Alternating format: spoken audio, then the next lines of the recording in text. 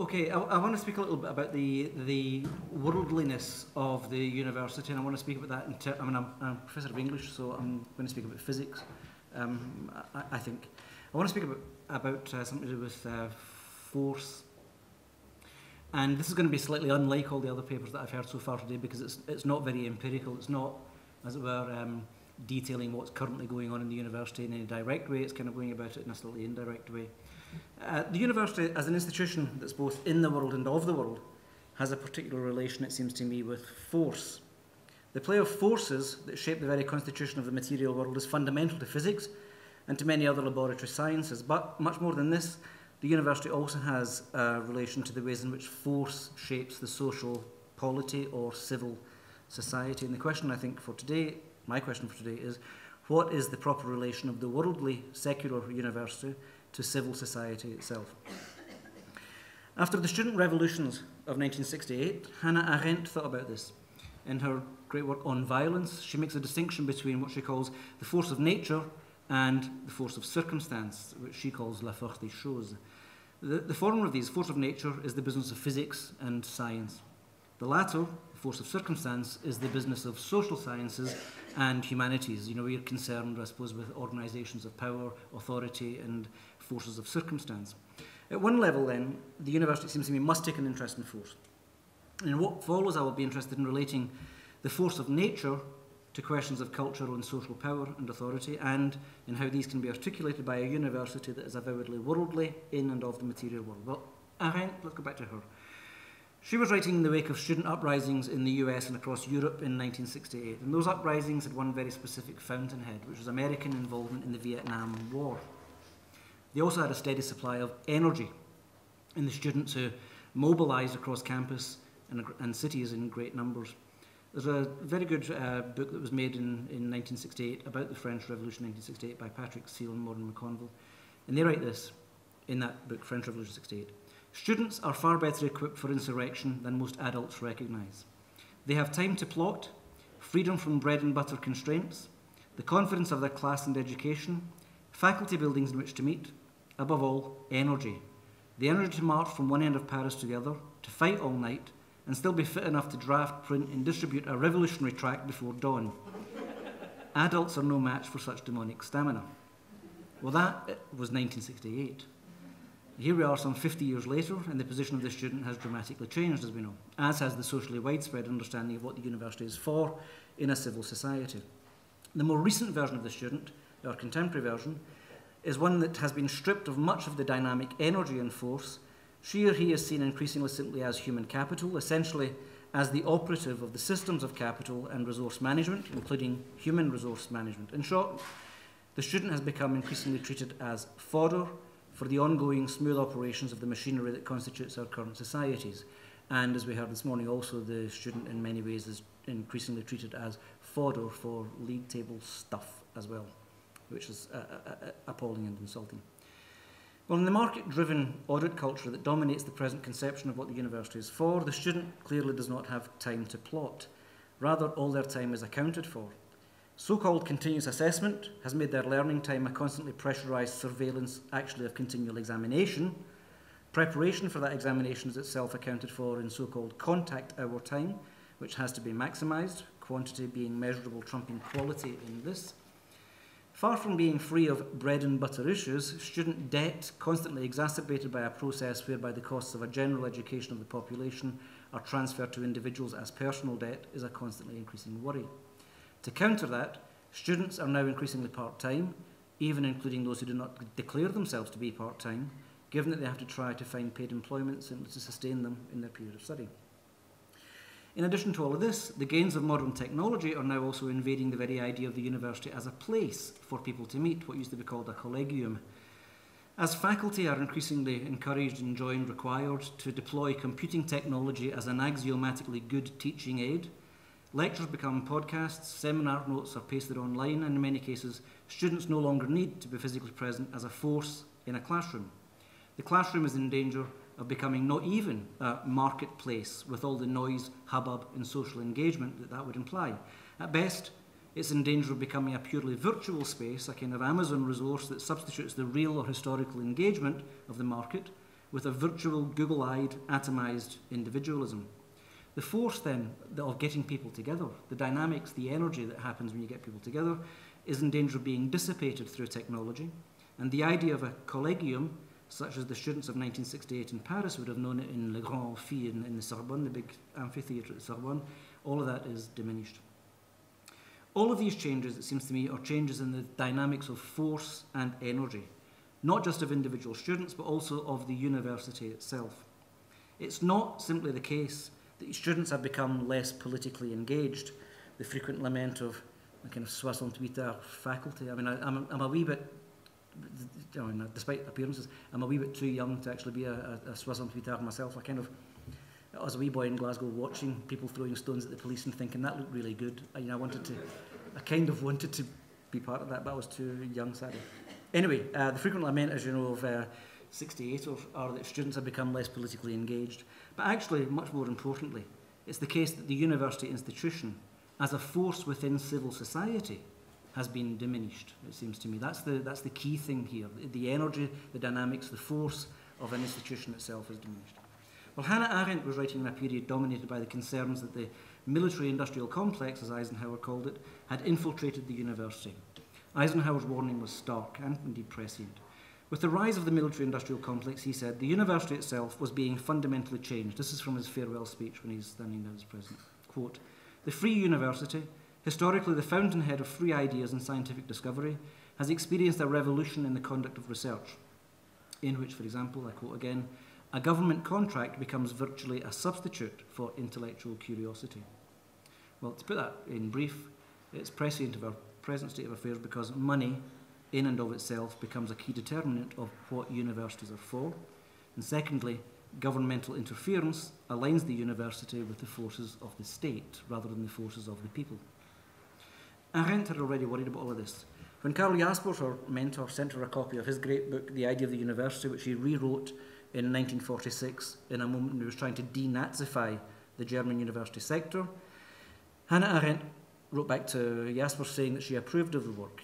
But she pointed out that since it would be expensive to fund a revitalised sector in Germany, clearly, she says, the state has to bear the costs because it's so expensive. And yet, she says, it's also equally vital that the sector remains depoliticised and that the professors must not become civil servants.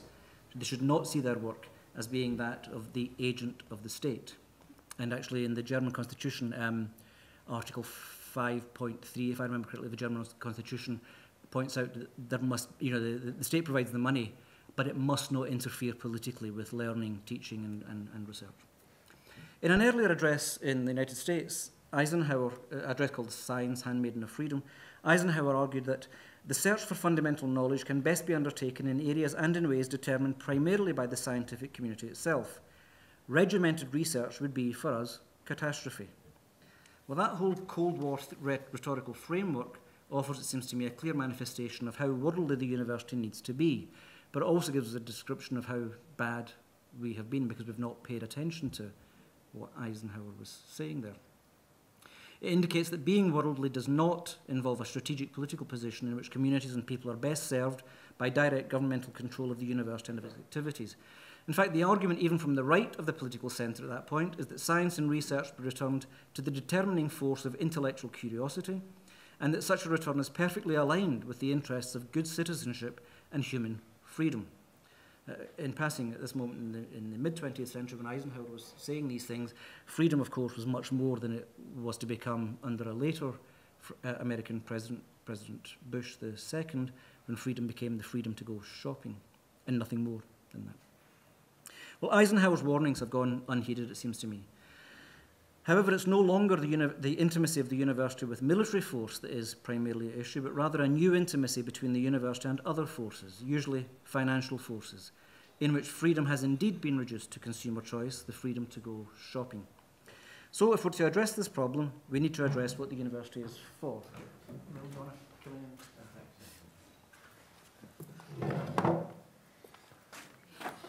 You've arrived at the really good bit. Okay, I'm looking forward to that. So if we address this problem, I think we need to address what the university is for. And at the moment, it seems to me that it's for money. And it's for the increasing disparity between the 1% and the rest. That's to say, it has given in to the dominant force of what Joseph Stiglitz initially referred to as the 1%. And I want to speak a little bit more about resources and force.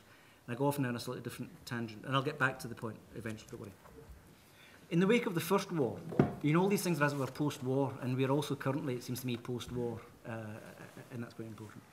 In the wake of the First War in 1919, the French poet and thinker and critic and semi-philosopher Paul Valéry wrote 2 letters to the Athenaeum, kind of centre-leftish, liberal English journal.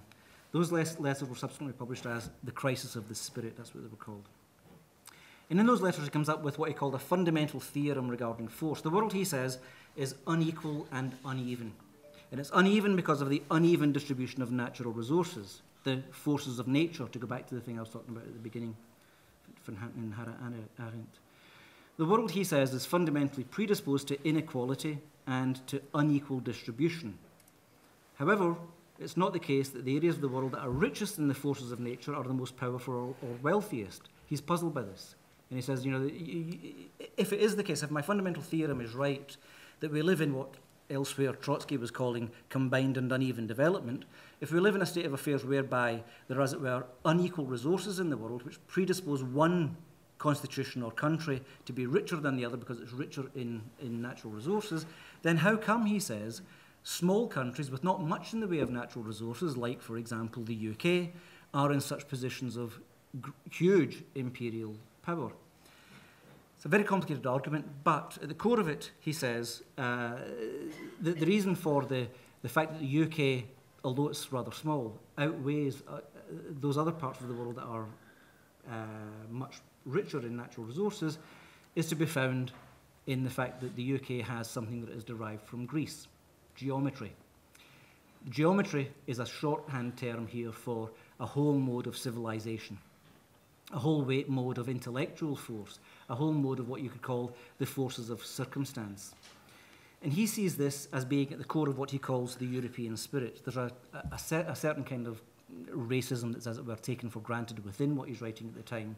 But nonetheless, it seems to me it's quite important that he's posing what he calls a European spirit, a spirit that he characterises as having a burning but disinterested curiosity, a scepticism, and an eager aspiration for progress. He said that that has the power of outweighing the natural resources of the rest of the world, the otherwise more powerful places. But here's the complication.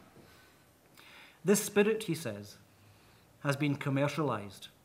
It has been packaged now, sold as a package. It has entered the world of business. It has entered the world of, as it were, the commercialisation of knowledge as such. And the result of that is that the intrinsically weak, in this case Europe, which is low in the forces of nature or natural resources, loses the countervailing force that it once held over those other places in the world through its civilization, as he calls it. You can put this very, very simply. Cast your mind back to when you were in primary school and there was a school bully who was big. She or he had big body, big weight, big natural resources. I faced them. I was weak, pathetic, hopeless. But I was smart. My smartness, my geometry, my cleverness, as it were, allowed me to equalise the terrain between us. However, if we're in a state of affairs where the bully also gets access to the technology, as it were, by buying it, then something significant happens. The bully regains their position of power.